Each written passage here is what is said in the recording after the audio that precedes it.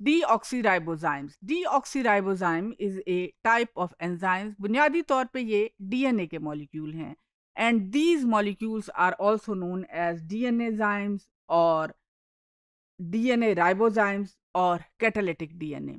ये डीएनए के molecule RNA के मॉलिक्यूल के कैटालिटिक रिएक्शन को एक्टिवेट कर सकते हैं या उनको कैटालाइज कर सकते हैं। सबसे पहला डीऑक्सीराइबोजाइम 1994 में रोनाल्ड ब्रेकर ने दरियाफ्त किया and he was working in the laboratory of Gerald Joyce. और इस डीऑक्सीराइबोजाइम को सबसे पहले GR-5 का नाम दिया गया, यानी कि जिसकी लेबोरेटरी में ये दरियाफ्त हुआ और जिसने दरियाफ्त हुआ उनके नामों के इनिशियल्स लेके इस एंजाइम को GR-5 का नाम दे दिया गया। अच्छा, नाउ दिस एंजाइम और ए type of enzyme has a special type of properties or a special structure. DNAzyme consists of two strands. ये दो strands पर मुश्तमिल होता है। पहला strand is a catalytic strand which is shown in here in blue or in cyan color, and the second strand which is shown in black is a substrate strand. The two arms of the complementary bases flanked by catalytic core cyan on the enzyme strand. यानी कि enzyme strand में हमारे पास एक तो वो sequence है जो कि उसने क्लीव करना है, जो कि इसमें हमने सायन कलर में दिखाया, और एक वो सीक्वेंस है जो कि उसमें इंटैक्ट होगा, यानी कि and that it shows A position which is shown in arrow, यानी कि रेड के साथ हमने सिंगल राइबोन्यूक्लियोटाइड की कैटालिटिक साइट दिखाई है एंड इट कंटेन्स ए। इस पोजीशन पर कैटालिटिक एक्शन होगा and the portion of that DNA which is shown is in other than blue will be removed.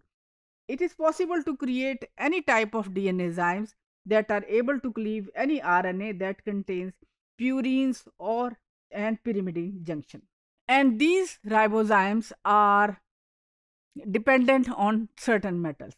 मिसाल के तौर पे these enzymes are dependent on lead, zinc, cobalt, copper, magnesium, cadmium, mercury, silver, chromium and lanthanide. यानी कि इन enzymes या ribozyme डीऑक्सीराइबोजाइम की activity के लिए ये मेटल्स रिक्वायर्ड होती हैं।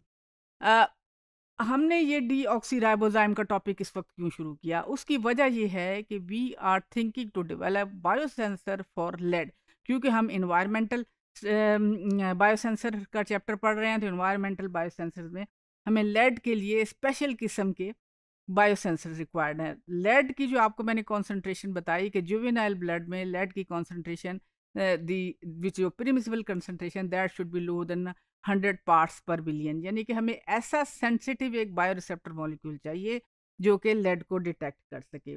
So what we are doing is we will be using the डीऑक्सीराइबोजाइम for the fabrication of biosensor to detect the lead, and for that purpose we need those enzymes which are lead dependent.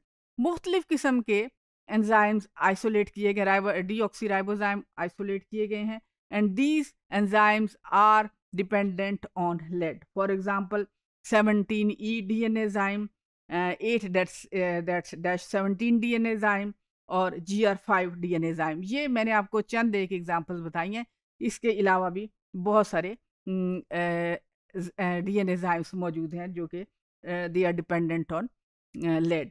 अच्छा, अब अगर हम इसका structure देखें तो the structure is same. इसमें उसी तरह हमारे पास दो डोमेन हैं, one is catalytic domain and other is substrate domain. Catalytic domain में हमारे पास 15 न्यूक्लियोटाइड्स हैं, जबकि सबस्ट्रेट डोमेन में ईच साइड पे हमारे पास 8 न्यूक्लियोटाइड्स हैं। You can see the structure of डीऑक्सीराइबोजाइम in this slide. इसमें दो डीऑक्सीराइबोजाइम्स का स्ट्रक्चर दिखाया गया है, one is E17 and the second is GR-5.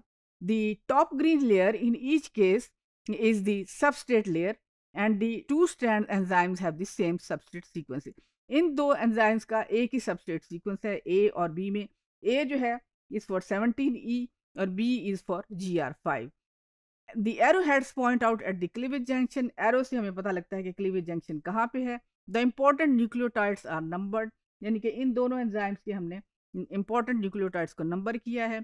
वो nucleotides that are highly conserved are colored in blue and the 4 nucleotide in 17E are important. 17E के 4 nucleotide जो important हैं they are shown in red.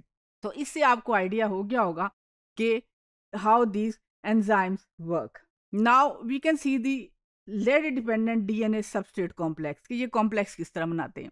Actually हमें complex को study करने के लिए किसी भी प्रोटीन का या एंजाइम का क्रिस्टल स्ट्रक्चर चाहिए होता है, लेकिन अगर हम देखें तो it is up to just 25 basis हैं इसमें न्यूक्लियोटाइड की, तो हम इसका क्रिस्टल स्ट्रक्चर कैसे बना सकते हैं. तो टेक्नोलॉजी वो यूज इस डीएनए की दोनों साइड्स पर मुख्तलिफ प्रोटीन्स को अटैच किया गया, and these proteins are shown in different light colours at the end of the DNA structure. ये जो प्रोटीन्स आप देख रहे हैं, जो हेलिकल स्ट्रक्चर जो है, स्पाइरल स्ट्रक्चर्स हैं और जो हेलिक्स हैं, these of the protein, these are not of the enzyme. These proteins are used to see the structure, the crystal structure of the deoxyribozyme. The catalytic core is shown in here, that is shown in green. अच्छा, अब इनका फायदा क्या है जो हमने डीऑक्सीराइबोजाइम की अगर हम बात करें, they are particularly used in biosensor.